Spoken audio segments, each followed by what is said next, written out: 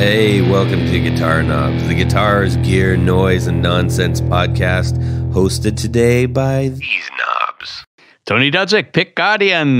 Jared Brandon with Brandon Wound pickups. Hey, everybody, it's me, Todd Novak. Welcome to the Guitar Knobs podcast. We're really happy that you are listening. You've made the choice. You said, what do I want to listen to? And you chose us. And honestly, that makes me feel really, really good. And I know it makes Tony feel good. And I know it makes Jared feel good. And I for sure know it's going to make our special guest feel good. Special guest, who are you? I am Chris Vincent with R2R Electric. Hey. And that is, if you're looking for that on the internet, it's R2R Electric. And where can people find you? So they can find me on r2relectric.com or Instagram. I'm at DJ Lavalamp. Ooh. Okay. Yeah, it doesn't make sense. We'll get into it, but I didn't start this. I didn't start this to become a business. It was my personal Instagram, and it just kind of went from there. Right. Nice. Right I on. just accidentally got awesome. I'm sorry. Whoop. I know how that feels. Well, we are beyond excited to be talking to Chris today. Many of you who have been listening for a long time have probably heard references of R2R Electric. We heard it from 29 Pedals. We heard it from Hello Sailor.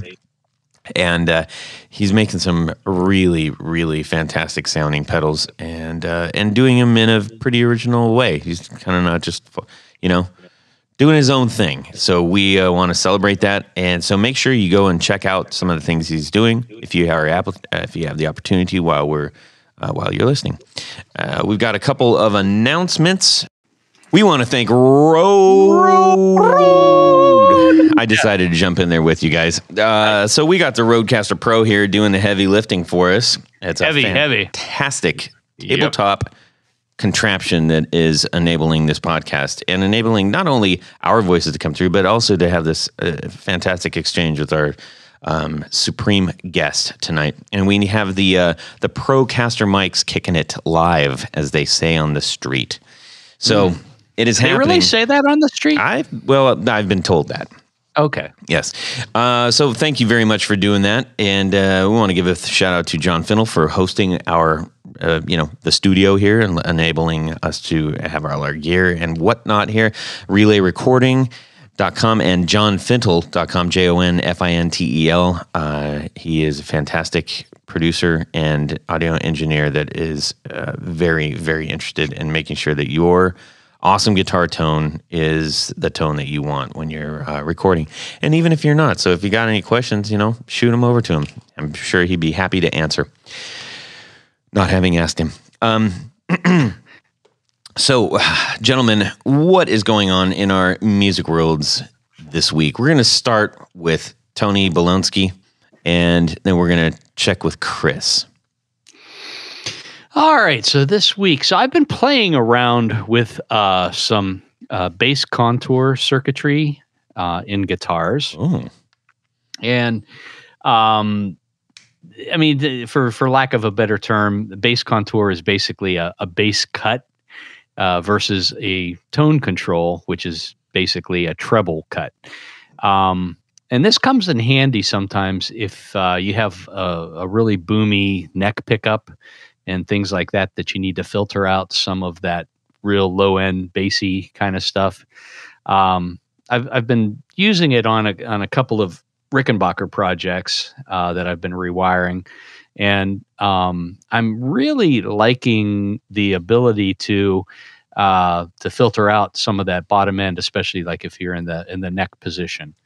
So I've converted some of them over to have a master tone and a master bass contour knob instead of two tones. Can I have a bass contour knob on the table when you guys finally get back in the studio to cut out your bottom end? My bottom end?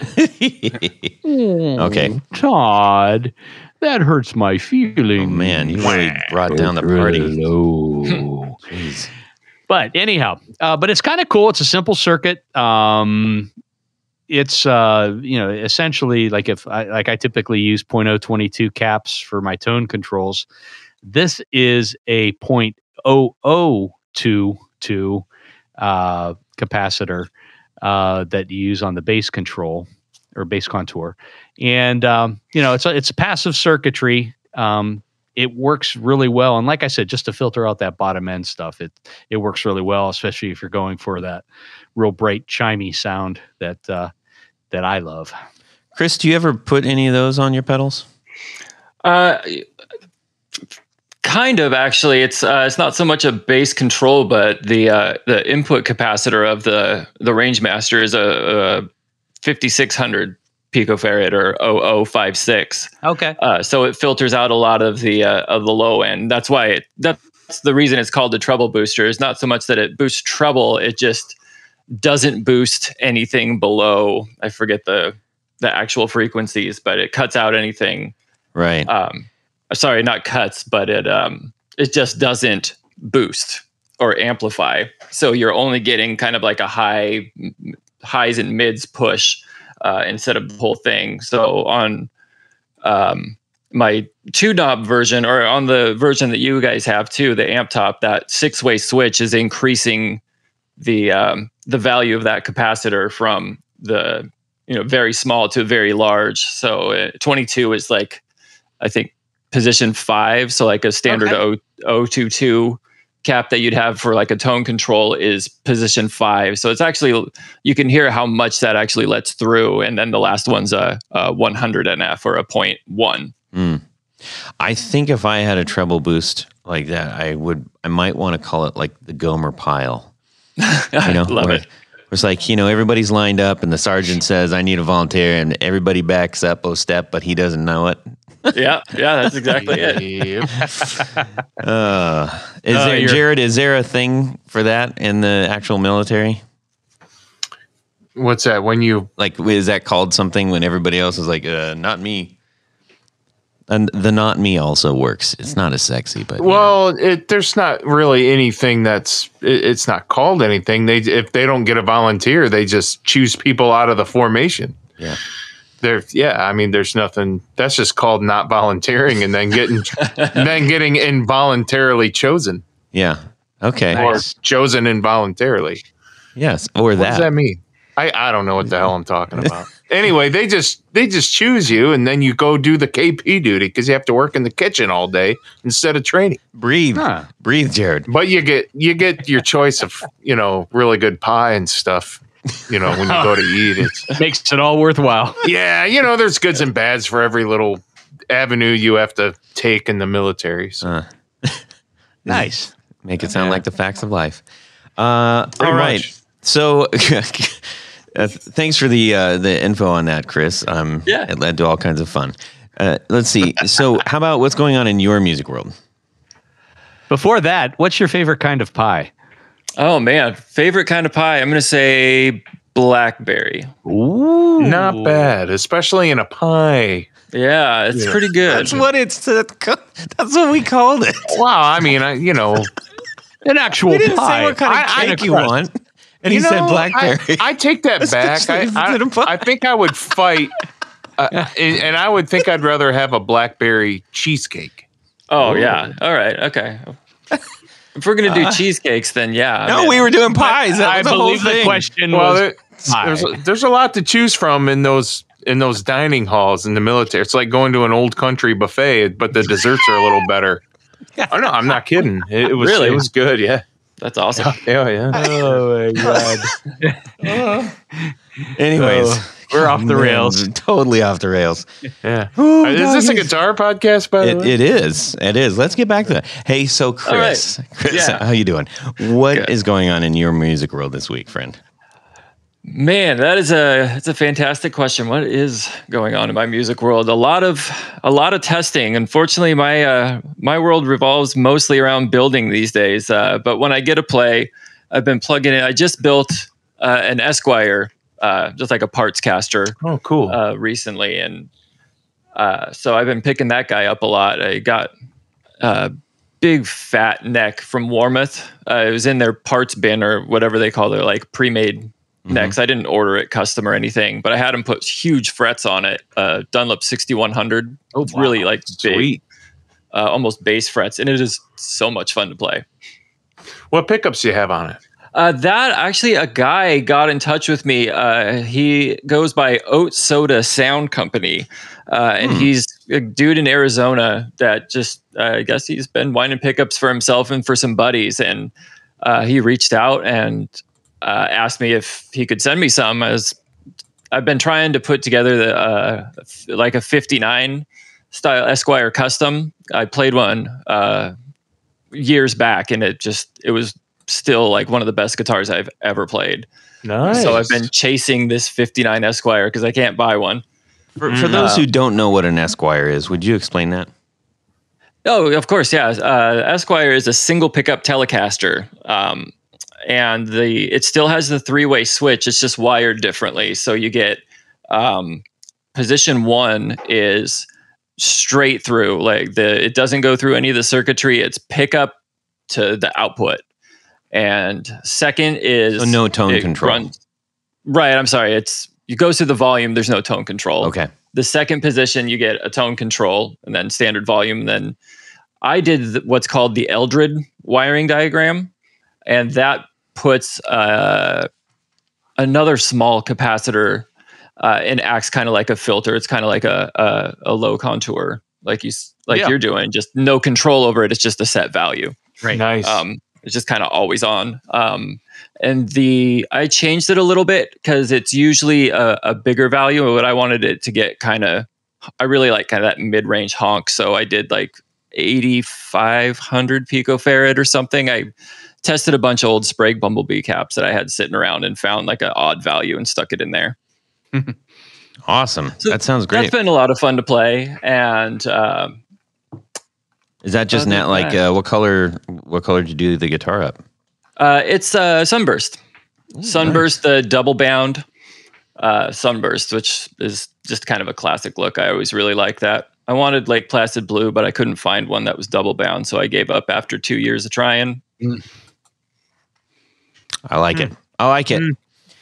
That's a fun one. Thanks for the explanation on the Esquire. I think a lot of people just think it's a single pickup Tele, I mean, right, which it is, but there's more to it, obviously. It's really versatile for being a one pickup guitar. There's a lot of stuff you can do with them.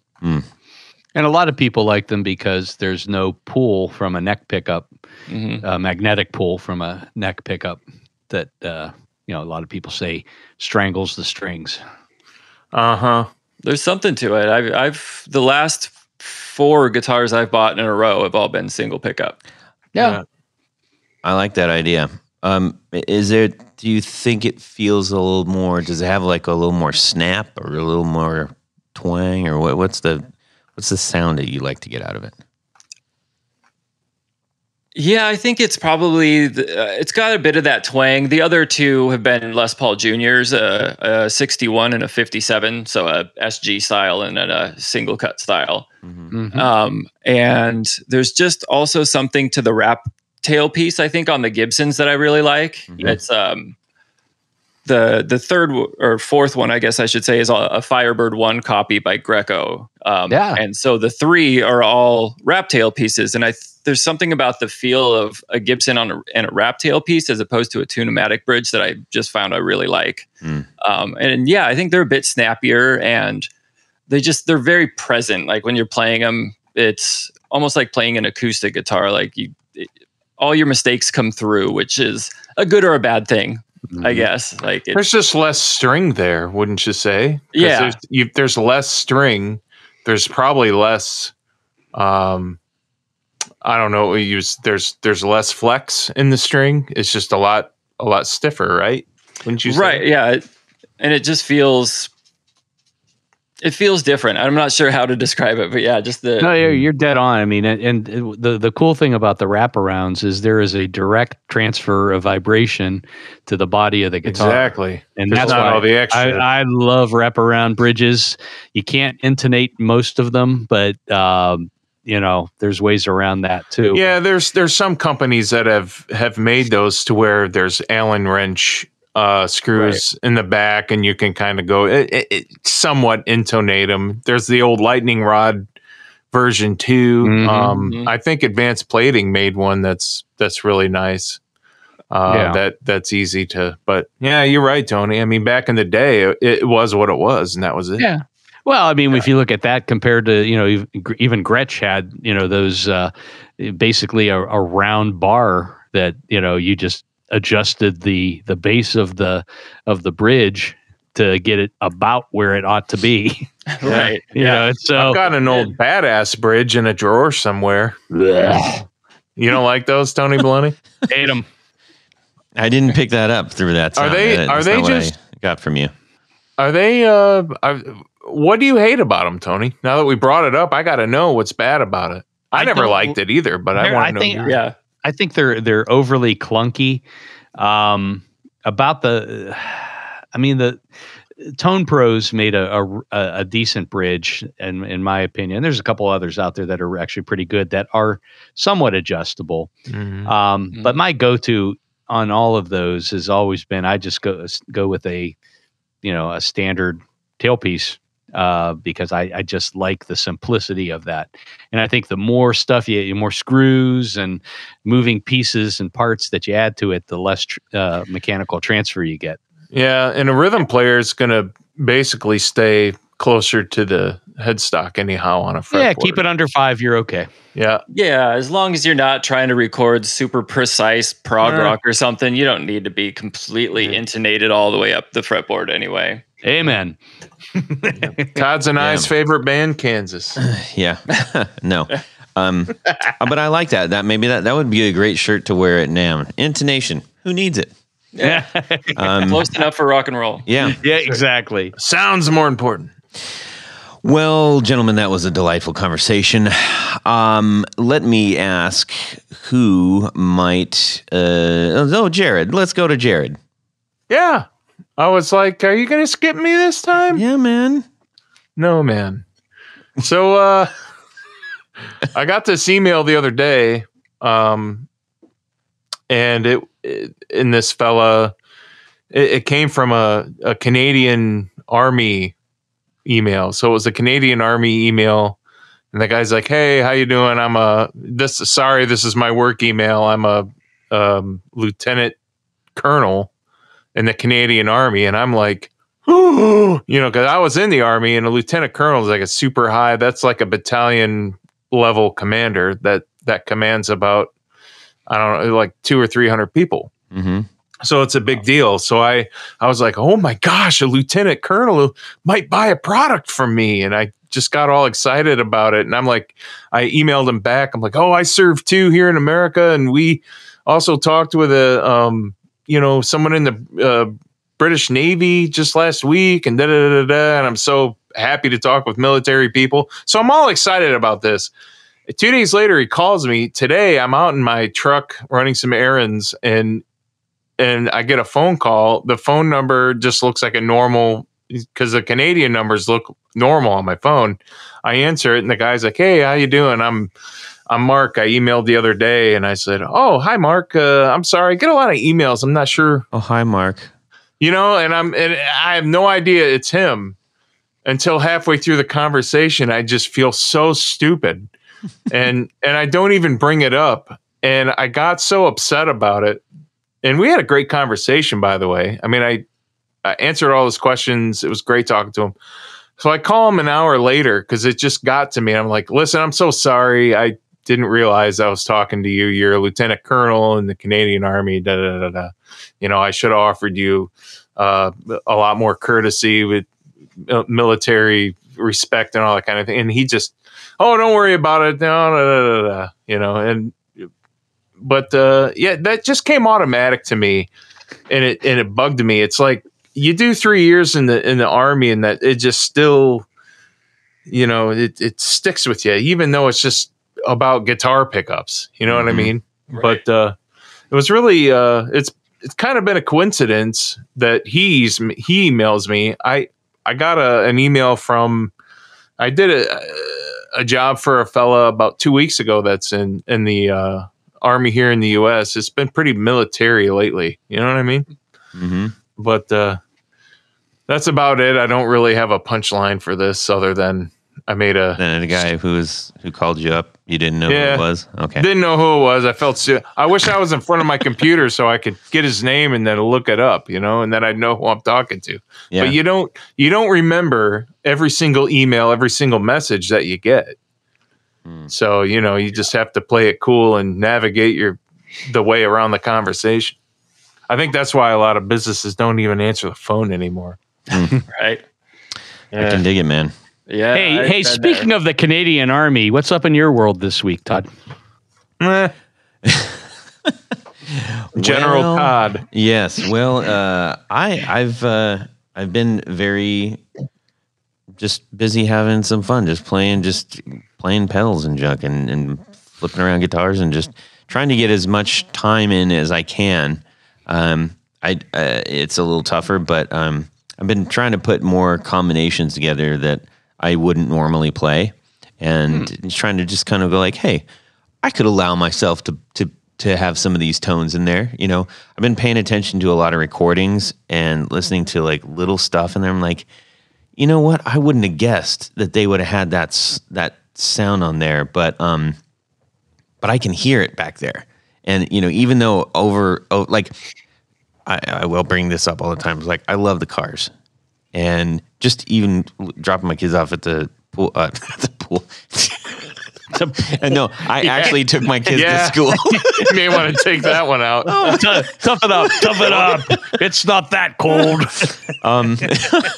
Yes, on the way to school, they love listening to the Cars too. So we're listening to a couple of songs, and I was paying attention to some of the stuff that you can't really hear unless you're really paying attention. But you're like, I love this sound, and I don't know why. But then you can start to pick it out, and I was like, I wouldn't have thought they would have had that there, but they do.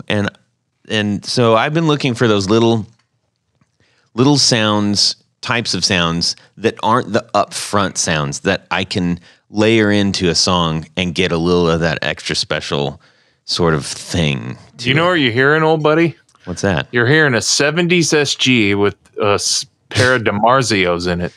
Well, I understand what you're saying, and you're not totally wrong, but listening to Elliot play different types of things in the back where he's not up front, but he's layering in all these little bits and it's like, ooh, little effects and stuff like that.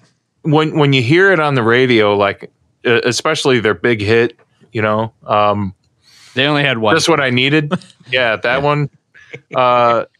If you try to like play that solo, it's a lot harder to play than what it sounds on the radio. That's for sure. Well, yeah, because you have to play it on a left-handed guitar. Yes. With the Marzios and 70s SG. Yep. Well, anyways, I was talking specifically about more, like the backfill stuff. The backfill stuff. Yep. He's doing like heavy delays, but they're just, it's barely audible, but it's adding that little sound to the stuff. And I play a lot of rhythms. It's almost all. It's pretty straightforward rock and roll, but I'm looking for that. I'm always trying to get like a little extra something that gives that song a sort of like, I can't put my finger on what this is, but there's something really cool to it. So that's what I was doing. So there. Nice. Oh, you got some producer stuff going in your brain, dude. Oh, yeah, always, exactly. dude. You know that. Oh yeah. That's the fun stuff. So Jared, you want to give this another shot? It's the what are we doing? How about some of this? How about some of this? That's pretty good. It's pretty good. You got another one in there, Jared? Get it. Let's get another. Come on. You held back. You want me to kind of do that? The weird? Do whatever you want to do, man. You do whatever you want, man. This is your show. All right. Well, how about some of this? I like the first one better. 1, 2, 1, 2, 3, 4 on the floor. Hey, Todd. Yes. Back in the day, and I'm talking way back in the day, when I was wiring up my pedal boards. Actually, we didn't even have pedal boards back then. We had a piece of wood, and we glued our pedals to the wood. That's right. And then we put all these cables in between. Elmer's glue. And we liked it. Mm-hmm. Yeah. But, I used to make all these little shorty cables to try to run stuff between. And What a mess. I mean, it was like a spaghetti storm, definitely. Mhm. Nice. Then, not terribly long ago, I discovered a great source for cabling. Mm-hmm. Could you guess who that might be? I think I can. It's Tour Gear Designs patch cables. Yep. Absolutely. These things are lovely. They're small. They're, as far as I can tell, about the most dependable ones that I've seen. Mm-hmm. And they're not. They're very inexpensive. They are, and they come in a variety of, shapes and sizes that you can mix and match depending on where your jacks are on pedals. I mean, I really like them. There's something beautiful about the flat design of the cable, as well as the little teeny tiny low. Yeah, it's got an incredibly low profile and a small profile. Chris, have you ever used these? I haven't, but now I want to.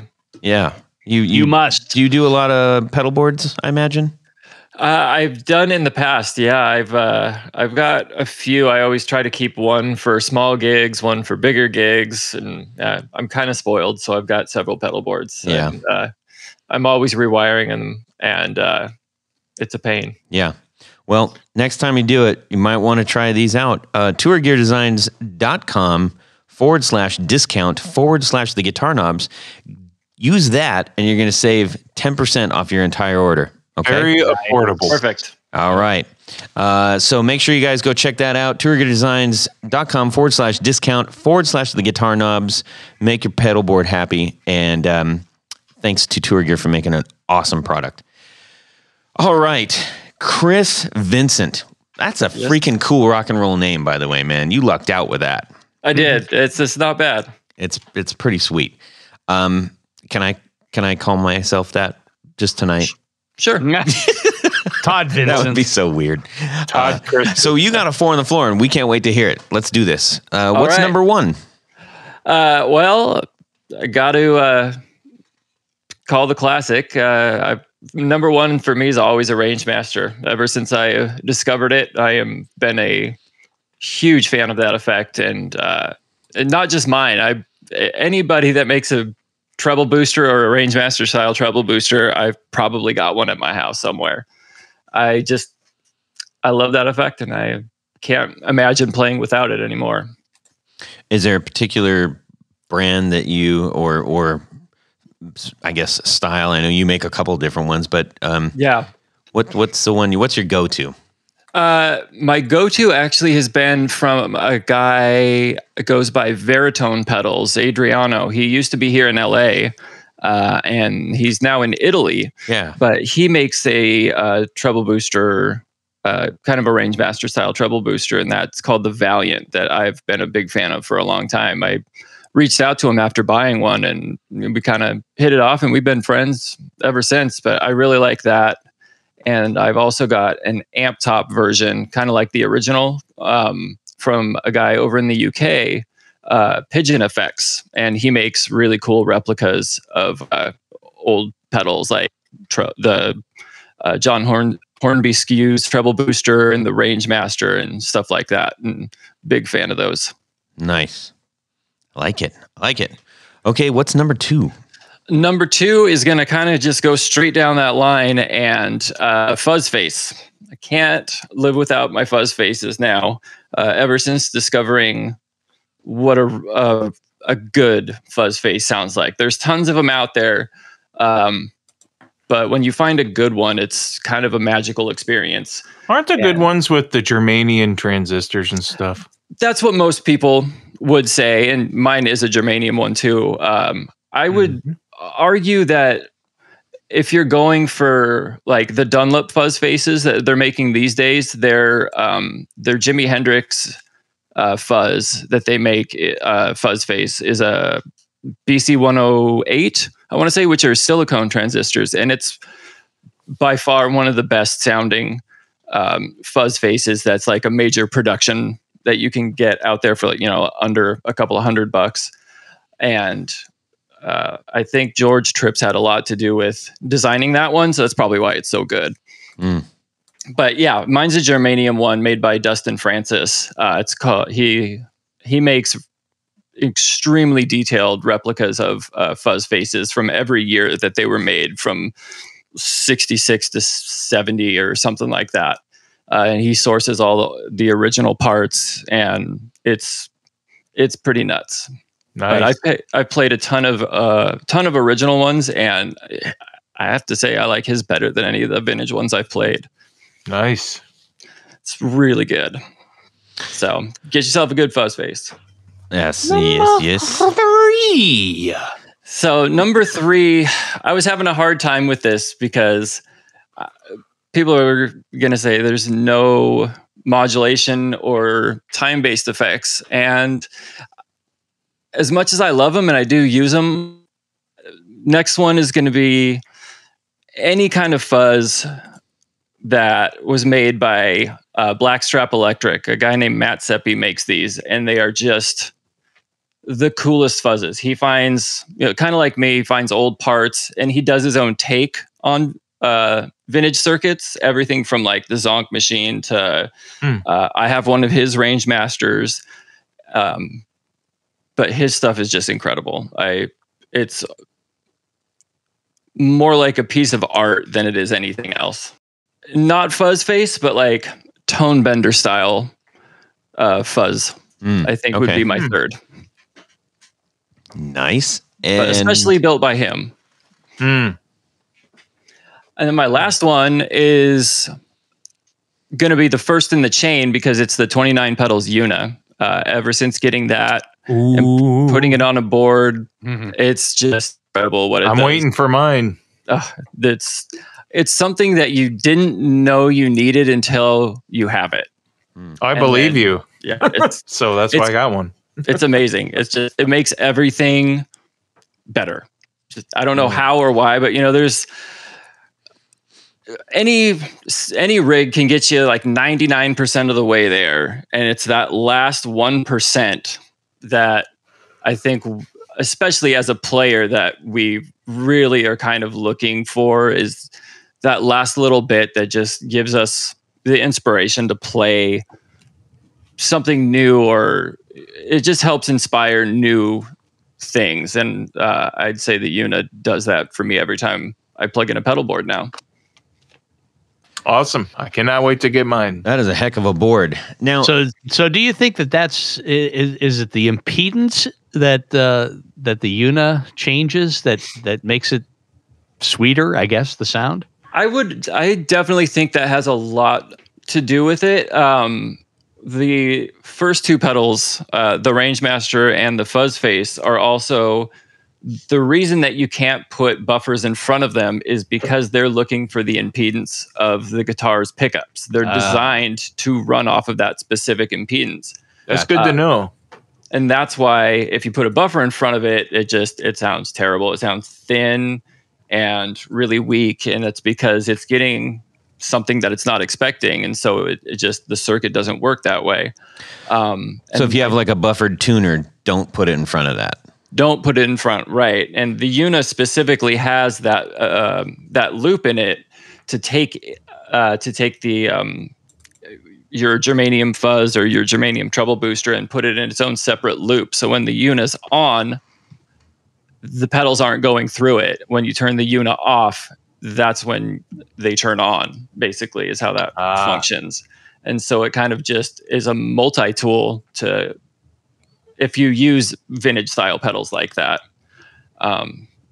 So obviously that's another, big reason I like the Una. But yeah, I think that impedance really, it's important. I don't know why, I'm not sure the physics behind it, but I think that it is important to your overall tone for sure.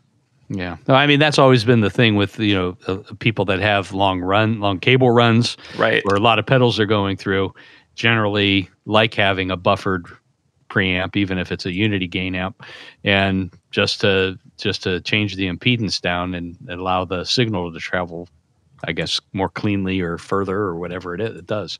Right. Yeah. You can definitely hear it if you've got a 60-foot cable. It's a heck of a lot different sound than, plugging a 3-foot cable in. Yeah, makes sense. Dig it.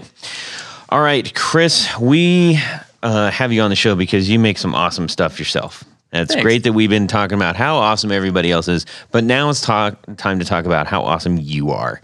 So, you came up when we were talking to 29 Pedals, and he was raving about him. Jesse's awesome. Yeah. So we trust Jesse's taste and and understanding of what sounds good, and so I immediately. I think on the show, actually, when we were doing it, I'd follow, and I realized that I was like, oh, wait, I've seen your name come up before. So cool. It's always fun to hear, you dropped like one or two that maybe not everybody's familiar with. And so it's always fun to get like, oh, wow, I don't know what that is. And then all of a sudden you're into it and you're like, well, I can't wait to get something from this person. So it's really fun. I love discovering new guys that are building stuff. It's just exciting. Yeah, it keeps the whole thing moving. Right.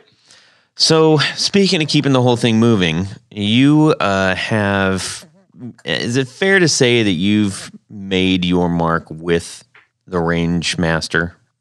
Yeah, that's definitely where my focus has been.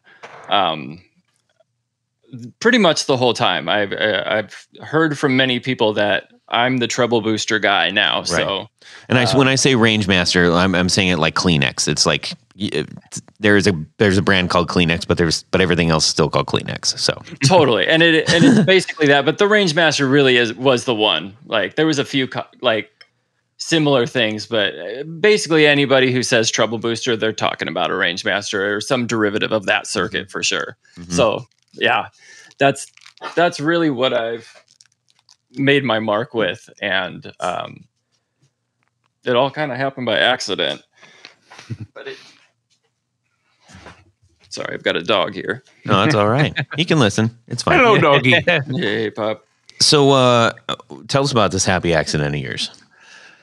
So, me being mostly a vintage gear junkie, I want everything to be vintage. And so this all kind of started from me trying to find tubes, because I'm sure we've all gone on eBay and we want to find a black plate RCA 12AX7, and then you see the price and then you say, forget about it. Mm-hmm. So I started thinking, well, I've seen tubes in old, like, they use old PA heads, and there's got to be something out there. And so I started finding stuff at thrift shops or antique stores and tearing it open and seeing what it had in there. I think the first thing I had got was a old 16 millimeter projector, and it had a Westinghouse 12AX7 buried somewhere in there. It took me like a whole day to figure out how to take the thing apart. But that was kind of like the aha moment. Like, these do have good tubes in them. So I started just buying up what I could find. Wasn't spending much. If it was over $20, I'd probably just leave it, because I didn't want to, A, litter my house with just a bunch of carcasses of old tape players, and B, it just be just as expensive. So I just started taking them apart, and as I was taking them apart and finding these things, I'd see that different ones had different parts in them that I'd recognize from old amps or from old pedals. This has got central lab pots in it. Those are pretty cool. And so I just started saving them, not knowing what I was doing. I just knew that they were probably worth saving. And for years I did this. I did this for probably 2 years. And one day I got 2 tape recorders. One was solid state, and it had these transistors in it that turned out to be transistors that had been used in a bunch of fuzz pedals. So then I thought, well, maybe I should start saving these transistors. And I had never been very good with electronics. Like I could install a set of pickups, maybe. It was about the most I had done with a soldering iron before all this happened. But I met a friend, and he was a pedal builder. So I gave him some parts and asked him if he could build me a treble booster, because that was the only thing that I had enough parts for. And he looked up the schematic and called me one day and said, "It's done. Come out. Let's try it out." And I brought out an old Guild amp. That's kind of like a kind of like an Ampeg, copy of an Ampeg from the mid 60s. And we plugged this pedal in, and the first time I hit it, I was just like, oh my God, this is the sound that I have not been able to find my entire life. I've been playing, 20 years at this point, and I always had this sound in my head, what a guitar is supposed to sound like. And it finally was coming out of the amp I was standing in front of. And so that was kind of the aha moment that,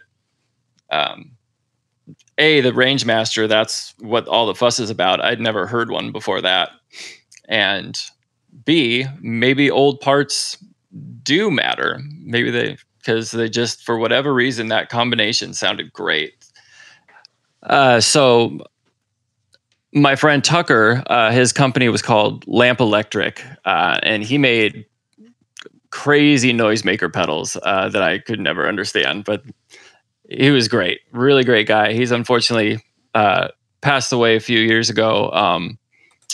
So I had started building. I had the one that he made me. I still have, and I started copying it. I looked up the parts, and I'd call him and say, well, what does this part do? What do I need? Or will this work? And he kind of helped me, and I started practicing so that we could start this company together, building these pedals out of vintage parts that I had stored away. And he got busy with his stuff, and I just kind of kept doing it. I think I built like 5, and I thought, wow, if I sold these for $100 a piece on Reverb, I'd have like $500. That'd be great. And so I threw them up on Reverb, and a couple of them sold, and I would post stuff on Instagram. Really, everything kind of happened on Instagram. I would just post what I was doing, like, here's the next one I built, and I build 10 of them or something, and throw them up on Reverb for $100 a piece. And then, a couple of weeks would go by, and one would sell here, one would sell there. And once they all sold out, I'd have 10 more. And it literally kept going like that. And it's 2.5 years later, and I just packed up, and I'm shipping out number 710. Wow. That's amazing. Today. So yeah, things really started to snowball when a couple of artists, I had Nick Perry bought a pedal and posted about it, and that was like really the big starting point. Like I was selling a few here and there, like enough to like it was kind of a part-time job. It was a good side hustle.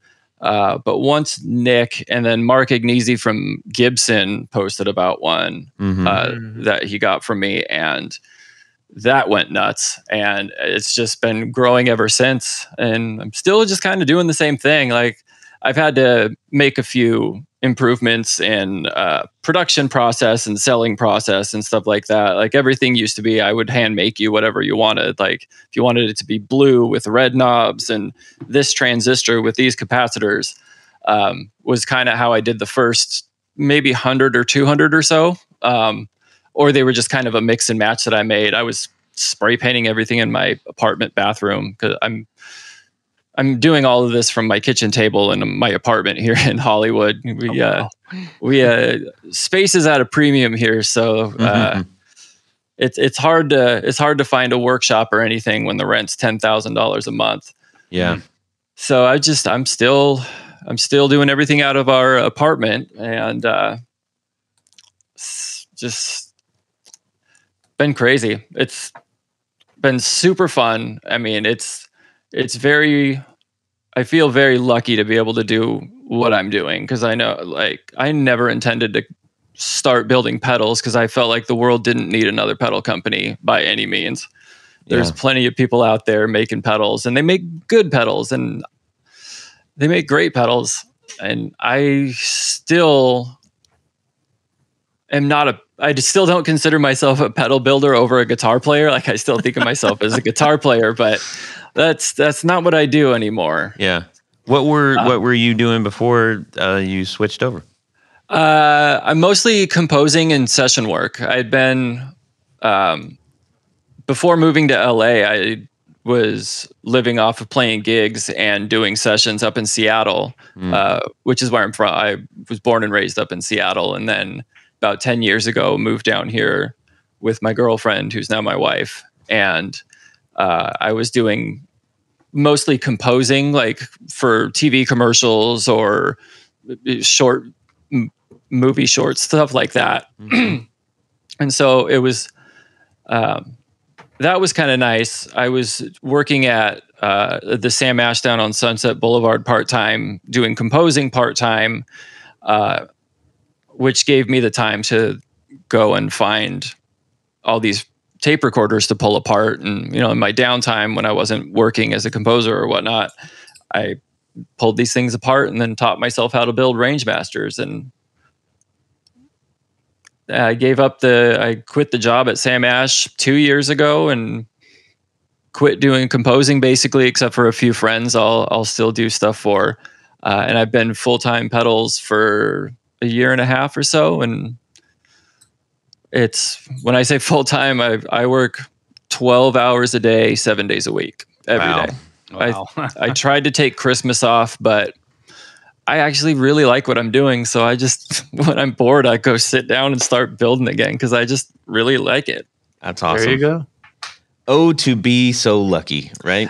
I really am. Like, the old saying is, if you do what you enjoy, you never work a day in your life. Like, if I wasn't making money off of this, I'd still be doing it because I just like it. That's awesome. Fantastic. I love to hear origin stories, how people fall into it, and not unlike so many others that we've had on the show. I mean, I don't know how many people we've actually have admitted to saying, yes, I set out to be a pedal builder. Right? Yeah. I don't think many of us do. Yeah. It's remarkable. It's funny. So you're doing that many treble boosters, and that's, you're finding all kinds of neat ways to make them interesting and aesthetically different, and etc. Do you ever find yourself saying, like, man, I really want to do something like off the rails different?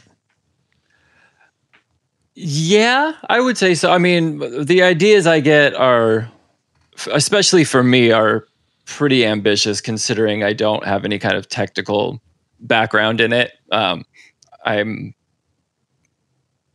love to make a tape echo someday, and I would love to build like the old de-Armand tremolos with the little oil in them. There's just a motor and that kind of stuff, things that I have no business trying to make, and they make no sense to make, but they're just fun, and they sound like the record, and that's what I like about them. Mm-hmm. So Chris, you'd sent us the amp top version. Yes. Of the treble booster. Is that your top seller, or some of the other pedals that you offer, other versions of that, the bigger sellers? I think that probably the Stomp Box version with the two knobs is definitely the best seller.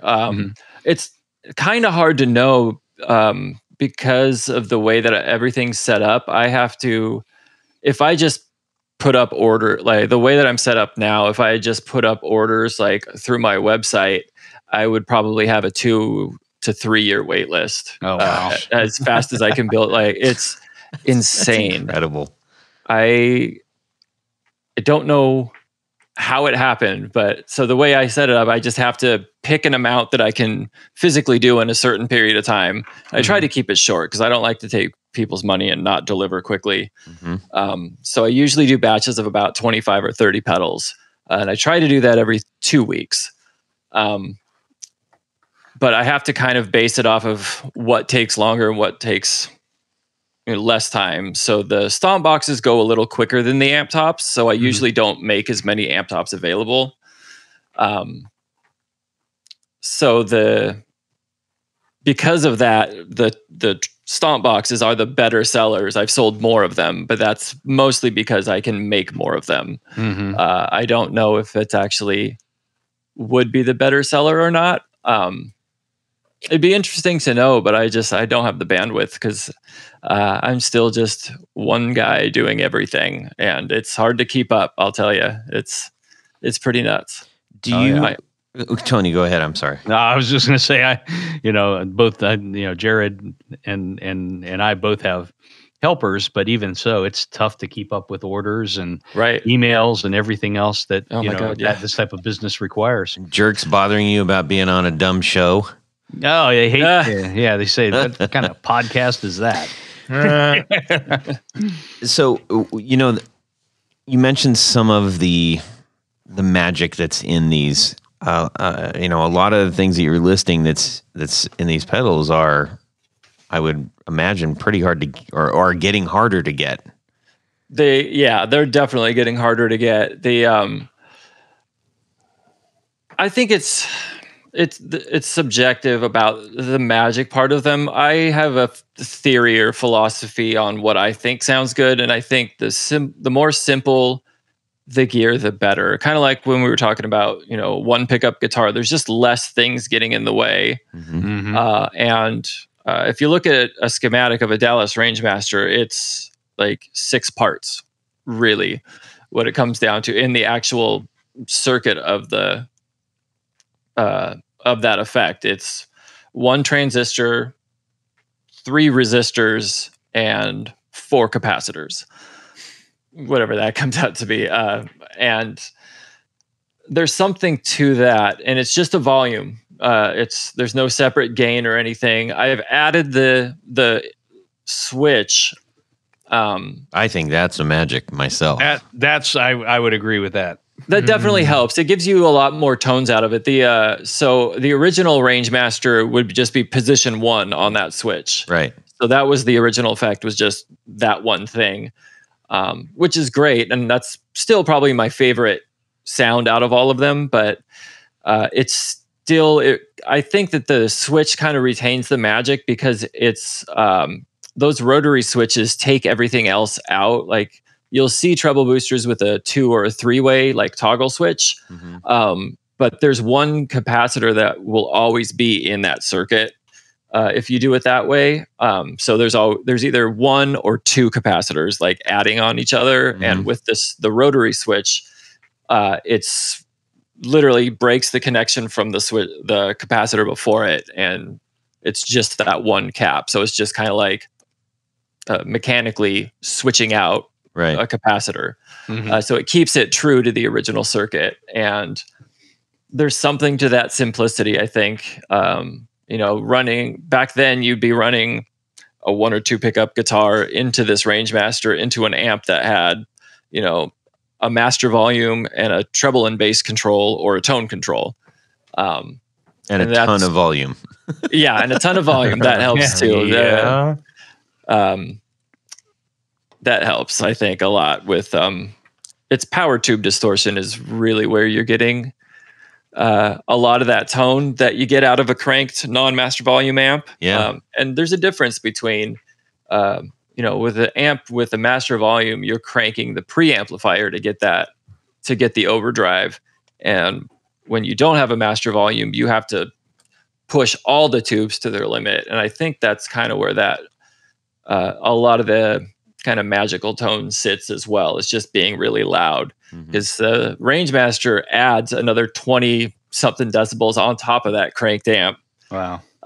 So that's what one of the complaints that I have got in the past is that it's just too loud. Like, can you make it quieter? And it sounds good because it's loud. It doesn't sound good quiet. It's not a good quiet pedal. Yeah, it does. It's pretty magical when you do plug that. I had it going through a Supro, the Black Magic. And nice. Yeah. I was like, turning. And then I hit the spot and I was like, oh, mama.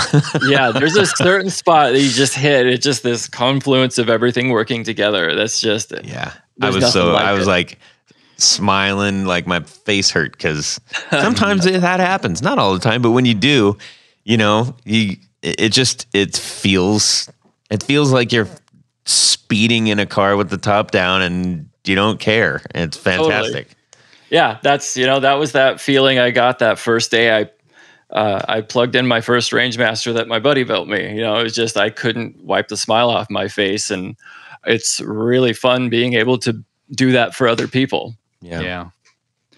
Now, in terms of the power source, is this like true to the vintage pedals that they actually prefer 9-volt batteries as opposed to a like a digital power source? Yeah, they were designed to. Well, the original was designed to work on a strange British 9-volt battery that looked kind of like a C battery, but it had the little nipple thing on both ends instead of like Jared. One. Yeah, kind of like that. Well, yeah. Well, maybe a D battery. Now that you mention it. But yeah, they're meant really for 9-volt battery seems to be the best. I put the 9-volt jack on there just because it doesn't change the tone so much as that you need a really clean power source because a lot of 9-volt adapters I've found can be pretty noisy. They just cause some extra hum with the circuit, and the battery is usually the cleanest source of power.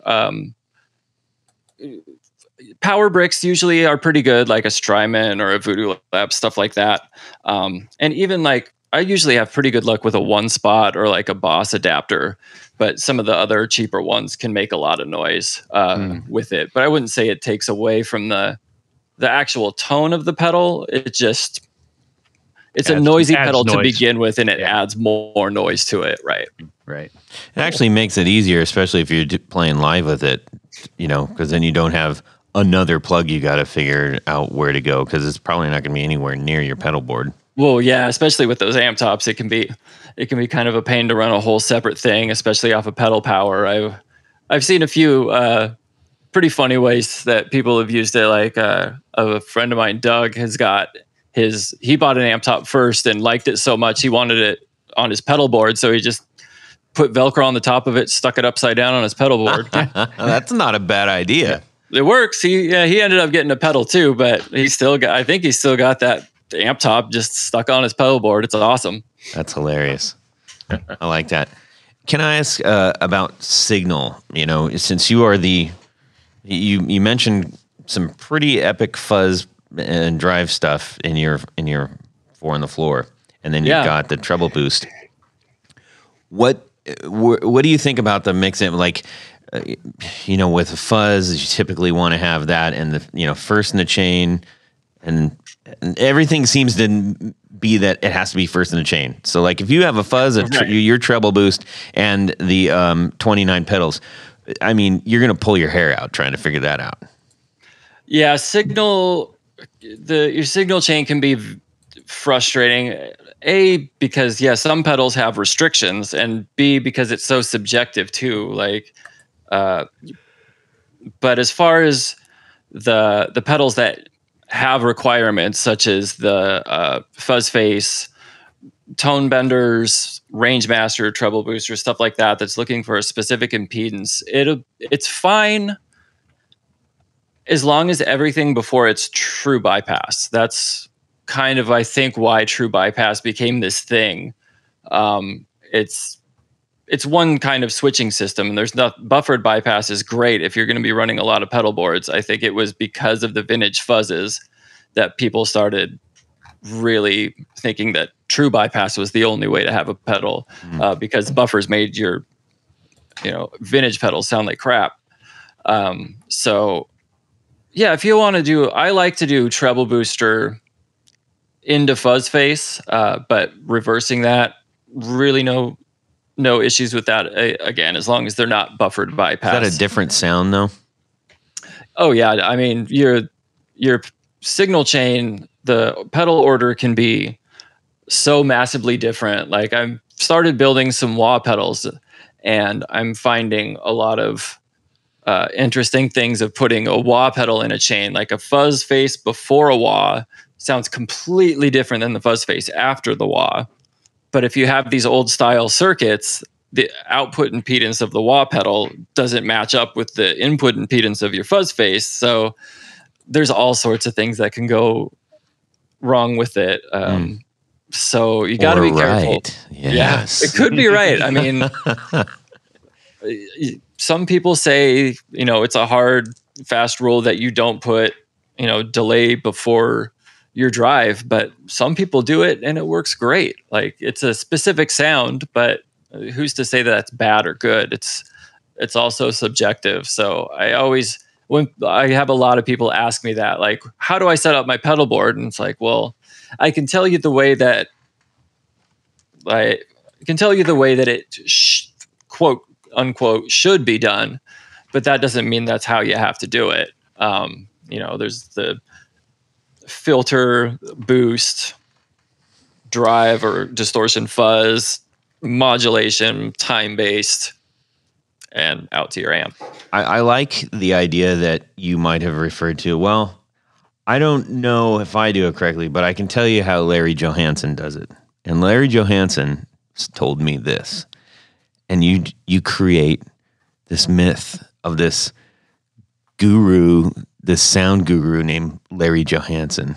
Right. And then pretty soon there's like, on Premier Guitar, there's articles about Larry Johansson and like reverb, like, oh, this was played by Larry Johansson. Totally. It could happen. Make it happen. Somebody make that happen. There. I put it out into the guitar verse, and there it goes. Larry Johansson. Chris, you've delighted us with the the pedal. Well, it's not even a pedal. What is it? It's the effect. With the effect that you sent over and let us play with, and you let us get our rock and roll socks off big time.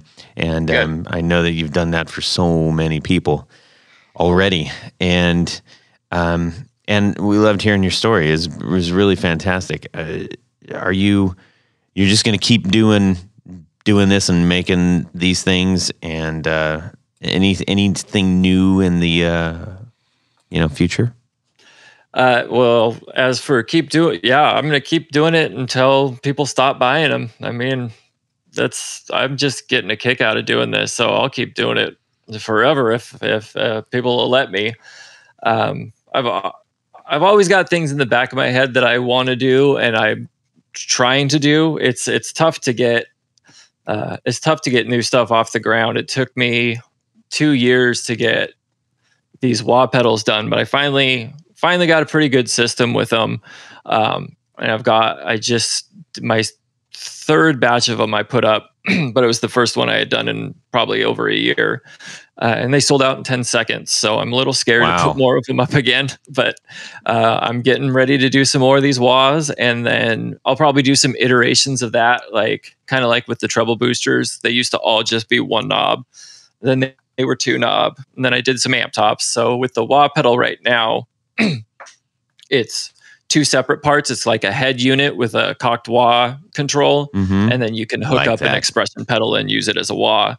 And I've been getting a lot of questions about just a wah pedal, to itself. So that's definitely a possibility in the near future to do something like that. Beyond that, I've got kind of like my pinnacle of treble boosts. I've been working really hard over the past few years to put together the all original parts and do a small run of true replicas of the Rangemaster. So I'm getting really close on those. It's been a long, arduous process trying to find all these, because all the parts are British. So I'm trying to find outdated vintage British parts in Los Angeles. So it's been a lot of eBaying and talking to people that live over there and friends that live there, looking at surplus stores and stuff. But I finally got pretty much all the stuff together. I'm just waiting on a few the little details like the face plates and stuff to get made, and then I'll have those coming up. And then hopefully after that some fuzzes. But who knows? The treble boosters keep me busy enough as it is. So yeah. Well, if you cut production down in half, then they're twice as more valuable, if you know what I'm saying. So, but then like fellas like us couldn't get it. So that's not fun. What am I saying? Chris, we're really grateful that you spent some time with us. It was awesome hearing about your whole backstory and all of the fantastic things that you're doing. And it's nice to have the option to get something that is weird and wonderful and handcrafted and one of a kind. Thanks so much, man. I really appreciate you guys having me on. You bet. You bet. Yep. Jared, I know you're itching to do this. What do you got cooking there, buddy? Oh, man. This Would You Rather this week is going to come after this little song that I sing, and it goes like this. Would you rather? That was a really nice one, brother. Wow. Save Thank that. you. That's good. This Would You Rather this week is brought to us by our good old pal, Tony Baloney. Yes, indeed. So Tony says, hey, man, I'm Tony Baloney, and you just get called up from a last-minute jazz studio session while you were walking down the street, John Esterly. You don't have time to grab your favorite jazz box and have to head right to the studio. I mean, it's like, call, okay, I'll be there. Gone you are. You don't know where you ain't got time to grab it, so you just leave. The studio has 2 guitars. Number 1, an old acoustic with a sound hole pickup and a Floyd Rose, and that's one of the guitars, sorry. So old acoustic with a sound hole pickup. The other one is a Floyd Rose equipped Super Strat. Yes. Which axe do you choose to record with? Super Strat, awesome Floyd Rose get up, or old acoustic with some sort of sound hole pickup? Okay. Maybe a Brandon wound. Or a Big Chief. From Under way Chief. back in the day. Yeah. Under Chief. Well, all right. That's. I think this one's going to be pretty easy to go through here. I mean, unless Tony's got some weird surprise here. So, let's go around the horn. Tony, Chris, and Jared, and I'll wrap it up. Well, I'm going with the Floyd Rose equipped Super Strat. Absolutely. What? Yeah. What? No. I kind of thought of this because it's just, it's one of those things some people are more comfortable on electric guitars versus acoustic guitars. That's true. That's me. For a jazz session, I think you can get closer to what I would call a true jazz sound and tone from the acoustic guitar with the sound hole pickup. Yes. I mean, so that would be my choice. I'm going in and I'm grabbing the acoustic. Hopefully I won't get tetanus from the strings that are on it, and just plug in and jam away. Yep. What kind of jazz is this? Is this like bebop? It's like smooth jazz, baby. Smooth jazz? Like jazz. smooth jazz. Smooth jazz. Is there any other kind? Well, yeah, there's lots of kinds, but, are we, okay, all right. That helps out anyways. Chris, about yourself? I think I'm going Super Strat. Yeah. Oh, yeah. I think I'd have to go that way, especially if we're doing like some smooth jazz jams. You can roll off that tone and just get, you can get some nice, good lead tones. I mean, that's what the old tone control's for. Exactly. You got to use that. It's there for a reason. Yeah. Good Jared? choice. Well, if it's a Martin D38 or D28, sorry. Trust me, it's not. All right. So it's like an old Guild with rusty strings. I would take an old Guild with rusty strings. I have several old Guilds with rusty strings. Well, honestly, the Super Strat would probably be a lot easier to play, especially with a Floyd Rose. Really? But if you're going to do bends and stuff like that, it's a lot easier to use the old acoustic, as long as the strings aren't going to, cut through your fingers. But I don't know. I guess I'll just be brave and try the acoustic first because Tony's right. Especially, you just switched. No. All right. I think I said as long as. Yeah. Ernie's disagreeing. That's Bert. And Bert and Ernie, they both say, if it has a Super Chief sound hole pickup, that's one of those old D Armands, then or a Thunder Chief. Or Thunder Chief, then you should probably use that. So I'm going to go with acoustic with the with that sound hole pickup. They're magnetic, just like the other pickups out there. So Yeah. Okay, well, I think I'm going to do the same thing pretty much. The Super Strat. Not the Super Strat. No, I am going to play. Yeah, you know what? I think I am actually going to do the Super Strat because no one's going to see you. You're going to be in the studio. I'm more comfortable on an electric. There you go. Even though it's a Strat, which I hate, but whatever. I got to do that. I gotta take that path. Let me ask now. Remind me, Tony Baloney. Is this Super Strat? Does that have the real nice, pointy, heavy, metally horns on it? Well, it can. I mean, what I call a Super Strat generally is a Floyd Rose or Kahler or whatever, one of those trem systems.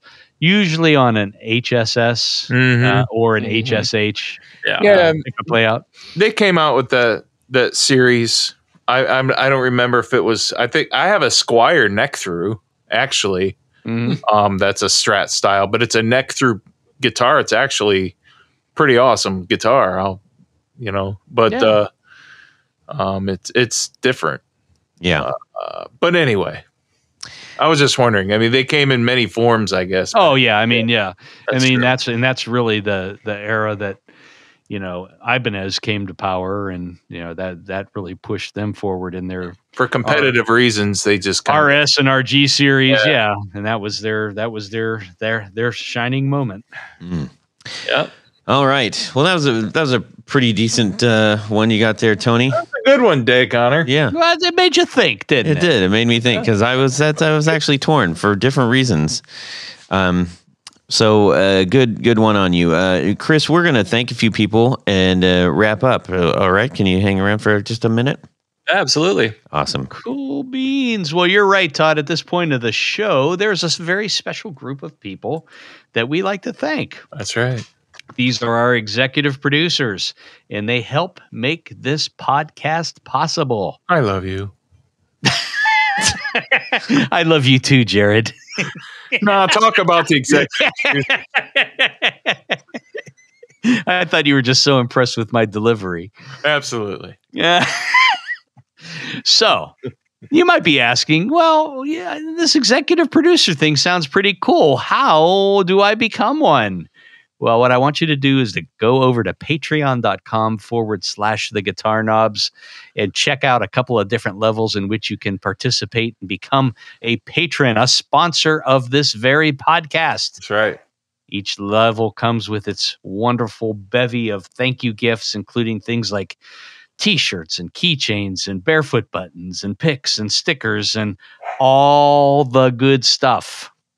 But as an executive producer, you get all that great stuff and one more thing. And what is that, Jared? You get to have your name right on the thing. Your name right on the thing. And that's what I'm doing right now. So special thanks to these executive producers, Mr. Tom Barazin, Martin Cliff, John Daly, Chris Kearney, Darren Gregory, Doug Christ, Michael Van Zant, Ken Sayers, Brian Robison, Michael Senchek, Stefan Lamb, Johnny Knowles, Anthony Lathrop, John Anglin, Tyler Bray, Brad Partridge, Chris Seidel, John Esterly, Doug Gann, Justin Jones, Brett Alexander, James White, Matt Hart, Liam Martin, James Pennington, Richard Kendall, Tig Harmon, John Williams, John Jackson, Jason Roush, David Rando, Douglas King, Gary Cooper,